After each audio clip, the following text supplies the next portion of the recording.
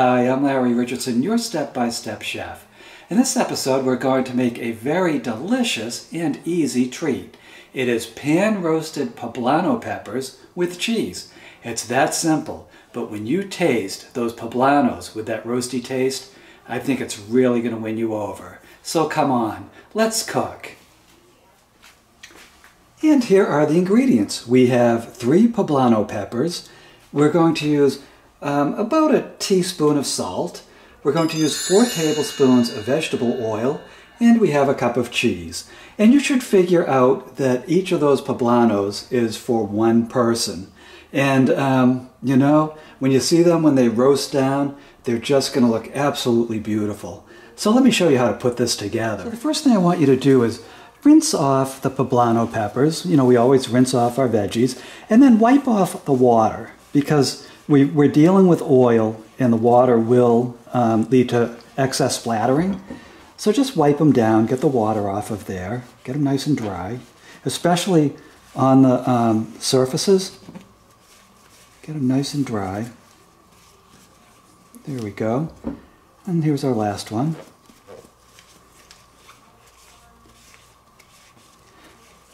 And I have a frying pan preheating over medium heat right now. And you're going to need a cover for that pan too. So there we go, those are nice and dry. And then all we're going to do, and you can do this with your bare hand if you want. I'm just dealing with a lot of expensive camera equipment, so I don't want that on my hands, the oil on my hands. But just put some oil on the peppers and just work it in. Get it nice and worked in. Make sure the peppers are completely covered, because we're not really pan frying these. We're gonna roast them. So I just want this covered with oil. Do not fill the pan up with oil to do this and try to fry them, because you might have a little bit of a blowback if you try to do that. So there we go. And I would like to point out that was I don't know why I said 4 tablespoons of oil. That was just 1 tablespoon of oil that did this just fine. They're coated. They're perfectly coated. And now I'm going to meet you over at the stove. So here's our frying pan that has been preheated over medium heat. And we're just going to put our peppers in it.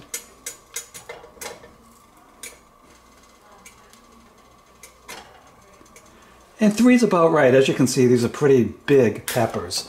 And then what we do is we just put some salt on it. Give it our teaspoon of salt. Don't overdo it. Just enough to flavor it.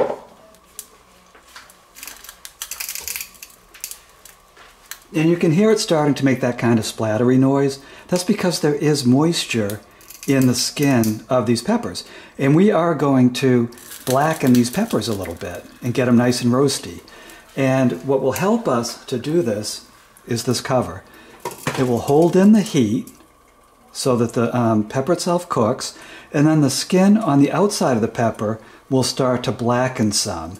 And this process of roasting these can take about 15 to 20 minutes depending on your stove and the cookware you're using.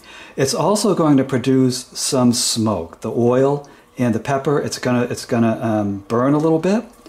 And what I want you to do is put your fan on. Make sure you use your fan to vent out the smoke, because when you take this cover off to turn these, which we'll do about every 4 to 5 minutes, every 4 to 5 minutes, not 45 minutes, we'll turn them, and every time you take the cover off, some smoke's going to come out. So you want to make sure that your hood fan is on.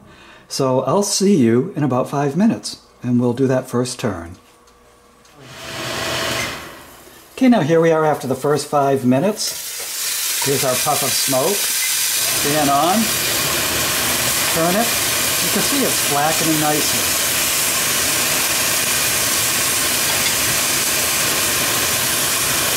So there we go, that's what we want. And then let's just cover it up again. So you could see it was blackening nicely, in case you couldn't hear me. And it's roasting nicely. And we're just going to do this again for another 5 minutes. Now, if you see too much smoke, you can turn the heat down a little bit. We are just at about medium heat with this pan, but this pan conducts heat very well. It has a heavy metal bottom to it. So If you're starting to see way too much smoke and you're getting overcome by it, turn the heat down. Otherwise, I'm going to see you in about 5 minutes.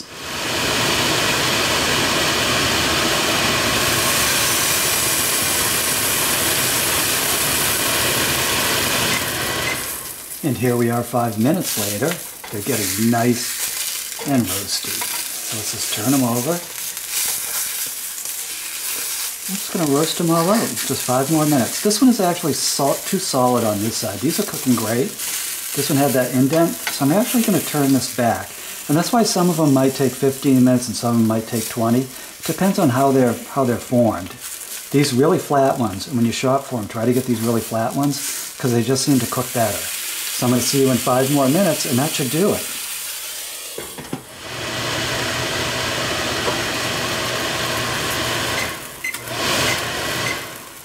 Okay, so here we are 5 minutes later.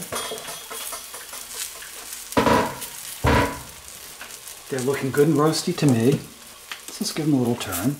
Oh yeah, that's perfect. You can see that the flesh is very soft, which makes it really easy to eat. Ooh, look how much that roasted.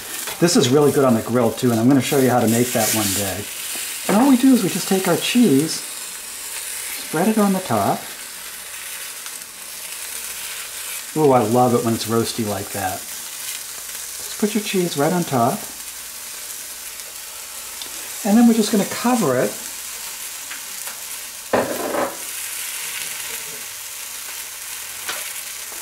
Cover it until the cheese melts. Which, this pan is so hot, it's going to happen fast. It'll take about 30 seconds to a minute. Cheese will look nice and melty. And then we're going to take it off the stove. And 1 minute later, that's ready to eat. So congratulations, look at what you just did.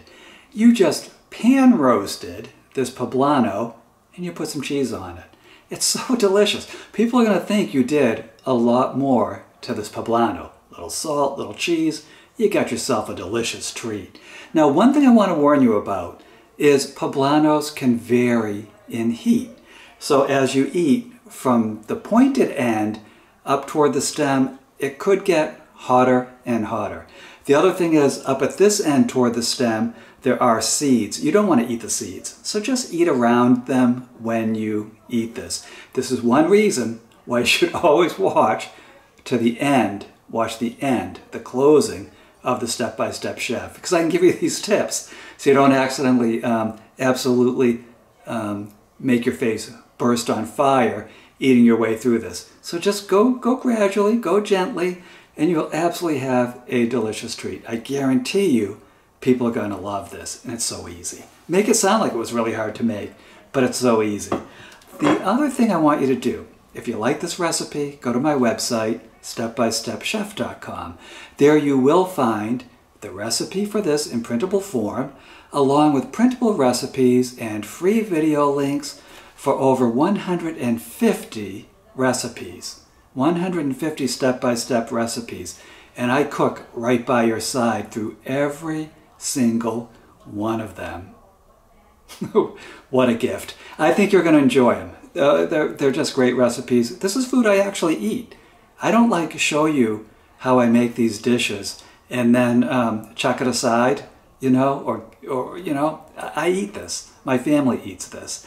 The other thing you're going to find on stepbystepchef.com is the cookbook. And the cookbook, I update it every November. I'm just going to keep adding recipes. At some point, this is going to be thicker than all 50 books in the Encyclopedia Britannica.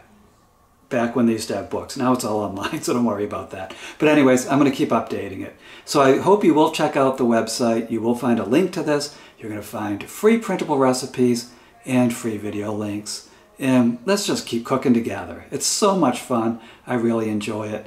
And I look forward to seeing you in the next episode.